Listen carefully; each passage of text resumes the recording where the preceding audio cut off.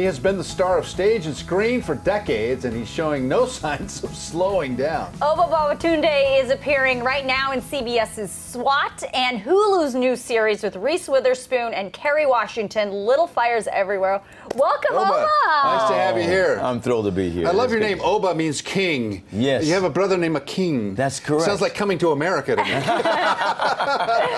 You come from Burundi, but you're actually, you have Nigerian roots, and you discovered that, and so your name reflects that, right? Yes, and Babatunde, it's loosely translated to mean the spirit of the grandfather has returned in the child. Wow. And what's even more interesting about that is my oldest son made the 5th generation of all of the firstborn males in my family, the last 5 generations, born same day, same month. You're kidding. No. Wow. What? I know. There's usually 2 reactions to that. It's yours, which is wow, unbelievable. Or ooh. What do you guys got going on over Somebody there? planned it somehow, yeah.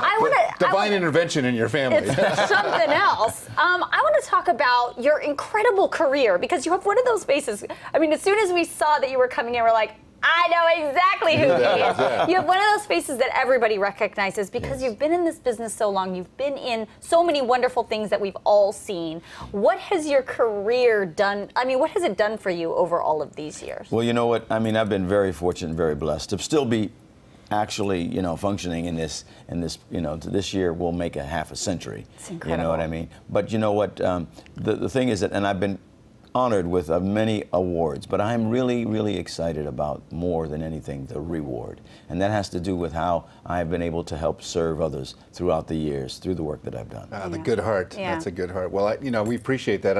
I remember my favorite classic scene of yours in that thing you do at the very end, which is so great, because the message of the movie really, you know, resonates, but it works because of you. Oh, thank you. Because of your performance. Thank you. So much of what you do really comes from your heart, right? It certainly does, because I don't believe this is a job. I don't see it as a job. I see it as my calling. Yeah. You know what I mean? It kind of chose me, and I was here to do something. And like I said, you know, to be able to, you know, uplift, you guys know, you do the same thing. You know, that to be able to instill something in someone and change someone's life, even for a moment, is truly a blessing. Yeah, we want to put a smile on people's faces every day. Yeah.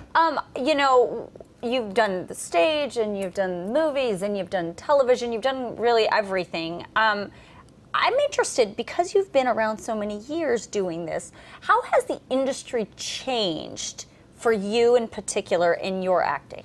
Well, that's a great question, deserves a great answer. You know, when I started, there weren't many people in the industry that looked like me, both in front of and behind the camera, you know, in the writer's room and so forth. So that's changed a great deal. And thusly, the products that are coming out in terms of the mainstream has also changed because of that. You know, some good and some, you know, questionable, you know what I mean? Because, but that's with anything, you know. So I have been able to be one who's been able to watch the maturation of the journey of both, you know, what we do and the country.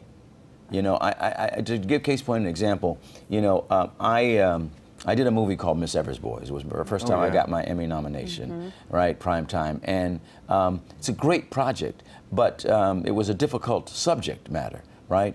But the president at the time, Bill Clinton, saw that movie, and as a result of seeing that movie, came out and offered a formal apology from the country for the egregious wrongs that were done, and also gave reparations. So I feel that I've been a part of so many projects that really have been able to make change. You know, Philadelphia, you know, I mean, the list goes on and on. This is where art changes the world, and because we're able to expose people to things that they didn't know before, and we have the power with the media to do that. Absolutely. Now, so tell me about Little Fires Everywhere. What's that all about? You know what? That's a powerful, powerful piece. You know, Reese Witherspoon and Kerry Washington. And I get a chance, I was mentioning earlier before we went on air, that I got a chance to play Kerry's dad, not just in this, but in past times too.